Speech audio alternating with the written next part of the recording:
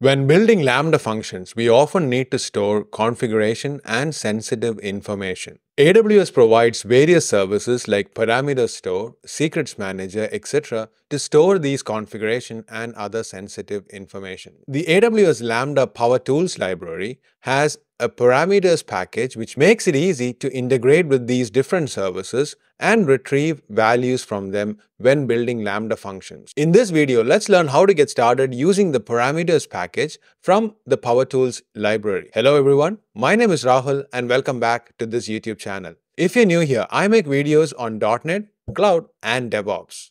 This video is sponsored by AWS and is part of my .NET on AWS series. The Powertools for AWS Lambda is a suite of utilities for Lambda functions to ease adopting best practices such as tracing, structured logging, custom metrics, parameters, and more. I have covered a few of these utilities in this channel before, and the video links will be in the descriptions below. The parameters utilities provides high-level functionality to retrieve one or multiple parameter values from AWS Systems Manager Parameter Store, AWS Secrets Manager, or Amazon DynamoDB. You can also bring your own custom providers and extend this utility to integrate with them. Now, some of the key features of this package include retrieving one or multiple parameters from the underlying provider, cache the parameter values for a given time, transform the values. Example, if you have it stored in JSON, you can automatically transform it into .NET type, or you can even handle base 64 encoded strings. Let's look at how to get started using this library when building your Lambda function. Let's switch over to Visual Studio. Here I have a solution, Lambda Powertools, which I have been using in my previous videos where I showed the idempotency package, the logging, metrics, and tracing libraries. I have added a new project inside this, Lambda Powertools Parameters. This has the function.cs, which has the method getParameters. This simply returns a list of string, which for now returns a key value string, which is formatted as a key with 2 hyphens and the value. Now, as we integrate with these different services, Parameter Store and Secrets Manager, I will retrieve the values from that and return in this API. However, in your real-world application, you will be using these configuration values to connect to external services, to connect to databases, or for other configuration-related information. You wouldn't be returning this back in an API endpoint. This is purely for demo purposes so that we can see that the values are getting returned as expected. This function uses the Lambda Annotations framework to build this Lambda function. Now, if you're completely new to Annotations framework, I highly recommend checking out my video, which will be linked here and in the descriptions below. It makes building Lambda functions really easy. As you can see, all we need to do is set up attributes from the Annotations package to mark up this Lambda function. Now, this Lambda function is integrated with the API gateway by just adding this parameter. And I have set up the route parameters right inside my code. To integrate with the Powertools parameters, let's right-click and say Manage NuGet Packages. And let's search for the Powertools Parameters package. Let's add the AWS Lambda.Powertools.Parameters NuGet package to our project. The package is successfully added, so let's come back to our functions.cs and start using the package. The first service that we will integrate with is the AWS Parameter Store. The AWS Parameter Store is a centralized, secure store for your application configuration. The Parameter Store is part of the AWS Systems Manager and it provides a secure storage for application configuration and secret data. So you can store configuration information and other sensitive information like passwords, database connection strings, API keys, etc. as parameter values. If you're completely new to the AWS Parameter Store, I highly recommend checking out my video and the blog post, which will be linked in the descriptions below. Now, if I switch over to my AWS console, let's navigate to the Parameter Store so we can search for Parameter Store and navigate to that from here. Now, I have a few values already set up inside the Parameter Store in my account. So we will be using code to retrieve these values. So let's say in this case, we want to retrieve the value of the parameter value 1 using the package that we just added. So let's switch over to our function code. To start using the parameters package, we can use the parameters manager class, which is coming from the AWS Lambda Powertools parameters package that we just added. So let's use the parameters manager. This exposes the SSM provider. This is a static class which implements the ISSM provider. So let's use this SSM provider and use the getAsync method to return the value. So in this case, we need to pass in the key value 1. So once we have passed in the key, we can return this value. So since this is an asynchronous method, let's specify where value 1 is equal to and add in the await keyword. Now once we have the value, we can start using this in our application.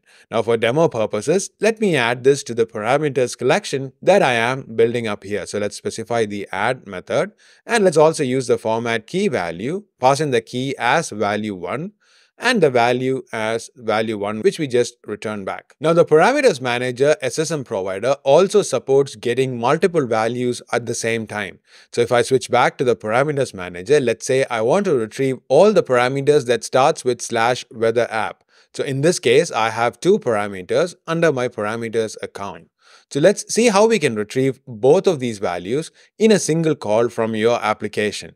So let's switch back. Let's say where multiple values, use the parameters manager.ssm provider, and let's use the get multiple async. In this case, we need to pass the prefix of the key values that we are going to retrieve. So in this case, that's going to be /weatherapp. So let's copy that, switch back, and paste it in here. So this is going to get all the values that starts with /weatherapp. Now in this case, the get multiple async is going to return a dictionary of string, which is a key value pair. Let's loop through these multiple values. So let's specify for each multiple values. So let's specify multiple value, and let's add this to the parameters collection that we have. So let's specify parameters.add format key value, and let's choose the multiple value.key and the multiple value.value. So this is going to loop through each of these items and add this to our collection. Now, since this Lambda function is going to talk to the parameters store to retrieve these values, it needs the appropriate permissions and roles so that it can retrieve these values. Now, if we switch back to the AWS Powertools documentation, you can see the IAM permissions required for each of these methods that we are using. So if you're using the SSM parameter store, to call the get, we need the IAM permission get parameter on the specified string or on the entire parameter store keys. Now to get multiple, we need to have the SSM get parameters by path permission.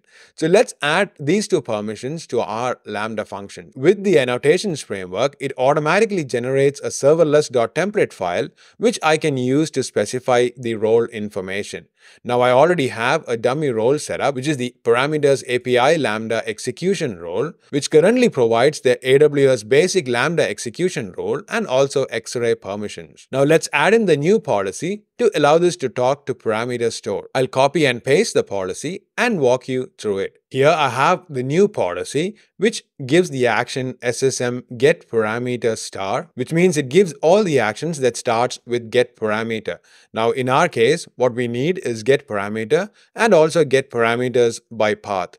Now we could explicitly specify both of these, but I have chosen to get parameter star, which covers both of these permissions. Now I'm also explicitly specifying the ARN for the resources that we need access to. In our case, we need access to /value1, and we also need to have access for all the keys that's under /weatherapp, which is why I have specified the star here to get access to all those keys. Since these are the only 2 resources that we need access to, I'm explicitly specifying just that. Now this role has the name parameters API Lambda execution role, which is getting applied on this function on the Lambda function attribute using the role and by specifying the @ and the name itself. Now this is something that the annotations framework supports and which is what I'm using. Once we have specified this, let's right-click and deploy this to Lambda and see this in action. The deployment is complete, so let's navigate to this URL to hit the API endpoint. So we have specified the API route path as parameter, so let's navigate to that. Now this is going to hit our Lambda function and return the key value pairs. So you can see that it returns the value 1 and with the value appropriately for that, which is value 1-2. And it also returns all the keys that starts with /weatherapp. You can see that it returns the value 1 and also the value 2 parameters under the /weatherapp and the appropriate values from the parameter store. Now, in your real-world application, you will be using this to connect to different services, databases, or other configuration information. The parameters package also supports advanced configuration, which includes caching of the keys. By default, the values returned are cached for 5 seconds. So if you make subsequent calls in under 5 seconds, it is going to return the same value. However, after 5 seconds, it is going to retrieve the latest value from parameter store and return that to your application. This is very useful and important to reduce the number of calls that you make to parameter store. So if the value of the configuration doesn't change that often, you could configure a higher value for this particular configuration. To do that, all you need to specify is using the SSM provider. You can specify the default max age and specify the duration in time span. Now, the default max age is going to get applied for all the parameters that you're going to get using the SSM provider. Now, if you want to apply for specific parameters, you can also specify the with max age when calling this particular specific parameter method. For example, before calling the getAsync into the SSM provider, you can specify the with max age, specify a time span, so let's say time span from seconds, and pass in a different value, so let's say 10, and this is going to cache this value for 10 seconds. The parameters package also supports transforming values. Let's say, for example, you have the configuration in base 64 or JSON values. You can transform this into dotnet types using the transformation. So for example, let's switch back to my parameter store. Here I have a my configuration, which is represented as a JSON value. Now this has the properties secrets and URL under that inside this configuration value. So we can use transformation to retrieve this value from our code. So let's switch back to the function code. Let's create a new configuration class which has the secret and URL properties as string attributes. And let's use this my configuration to transform the value. So in this particular case, we can again use var configuration and specify the await parameters manager.ssm provider with transformation. In this case, we are going to use transformation.json, and let's use this to get the value. So we can specify getAsync. We can specify a type inside here. So in this case, this is going to be of type my configuration, and let's pass in the key that is appropriate for this. So let's make sure to format this, and let's pass the key here. So the key is in this particular case my configuration. So let me copy that and let's paste it in here. Now, once we have retrieved the configuration, we can use this in our application as required. So let me add this to the parameters collection. Let's use the format key value. Let's specify the my configuration as the key. And for the value in this particular case, let's use string interpolation. Let's specify configuration.url. Let's specify a colon, and let's also specify the configuration.secret. So this is going to return both these values. Now, since this needs to retrieve this new my configuration value, we need to make sure that this ARN is also added and the Lambda function has permissions to retrieve this configuration value. So let's switch back. Let's switch over to the serverless.template and let's add in the new resource as well. So let's paste this ARN key that we copied, which gives access to my configuration. Now, once we deploy and hit this API endpoint, it is going to return this new value as well. Let's see that in action. With the deployment complete, let's switch back and let's refresh this API endpoint. Now you can see it returns the my configuration and it returns the URL and the secret from this parameter store. Now, similar to transforming JSON strings, you can also transform base 64 values. The parameters package also supports integrating with Secrets Manager. Now, Secrets Manager is another AWS service that supports storing sensitive information. Now, Secrets Manager provides a centralized store to manage your application secrets. Again, you can store information like passwords, credentials, connection strings, etc. inside Secrets Manager. Let's see how we can easily integrate with Secrets Manager using this parameters package. So if I switch back to my AWS account, let's go to Secrets Manager by searching for Secrets Manager and navigating to that. Here again, I have a secret already added, which has the key weather app secret 1. Now this has the value already configured inside this. So let's see how we can use the package to retrieve this value. So let's switch back to Visual Studio. Now, similar to using the parameters manager, let's specify var secret secret1 is equal to, let's use the await keyword and use the parameters manager. Now in this case, instead of using the SSM provider, let's use the secrets provider to interact with the secrets manager. So let's specify secrets provider. Let's use the getAsync method to return the value of the secret. So let's specify the secret key, which is whether app/secret1, and this returns the value of the secret from the secrets manager. Once we have the secret, we can use this inside our application. For now, let me add this to the parameters collection. So let's specify the format key method.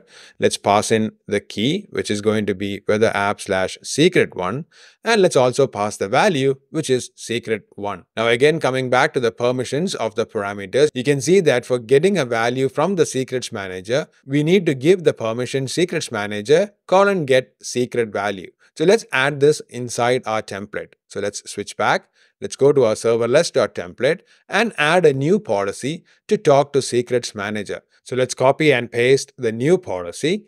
In this case, we have the parameters API secret store policy, which gives permission for secrets manager :get secret value method on this specific resource, which is whether app/secret1. Now, once we have specified this, let's deploy this and see this in action. The deployment is complete, so let's switch back to our URL and refresh this to get the latest values. Now you can see here, this is returning the whether app/secret1, and it returns the value secret value 1. So we have successfully integrated with Secrets Manager and returned a value from that. Now, one thing to note when interacting with Secrets Manager is that it does not support the get multiple call.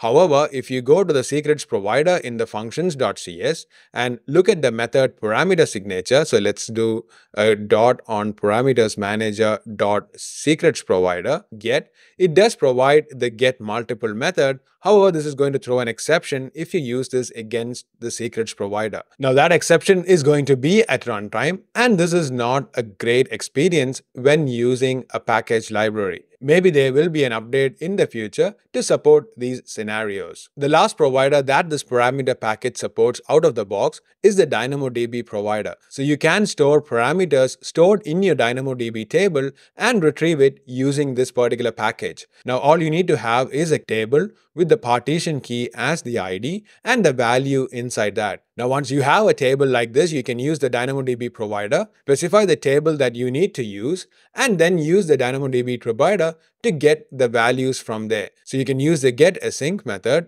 similar to how we used it against the secrets manager, and pass in the key and retrieve the value from that. I will leave that for you to try and explore. Now, if you want to add custom providers for your business applications, you can also do that by inheriting from the base provider class and implementing the appropriate functions. Now, in the documentation, you can see an example of how to create a custom provider that talks to Amazon S3 and retrieve the parameter values from that. I hope this helps you to get started with the parameters NuGet package that is provided as part of the Powertools library. The parameters package makes it extremely easy to integrate with the AWS services to retrieve configuration values in your Lambda functions. When building applications, it's very important to keep in mind to not have your parameter values and configuration values hard-coded inside your application, especially for sensitive values like connection strings, API keys, etc. It is recommended to use an external storage like the parameter stores or secrets manager